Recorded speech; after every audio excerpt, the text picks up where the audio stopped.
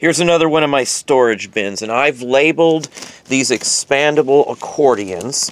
They already have actual numbers or letters on them, depending on which type you buy. And then I put a symbol in the front, so it's pound A, B, C, D, E, F, or it's asterisk A, B, C, D, E, F. I've got many of these. These can hold hundreds and hundreds and hundreds of items. This one is from pound A. They all go into their little slot here. So when I sell something from pound A, it's just a matter of going to this actual bin here and opening it up, and I can just leave them in here.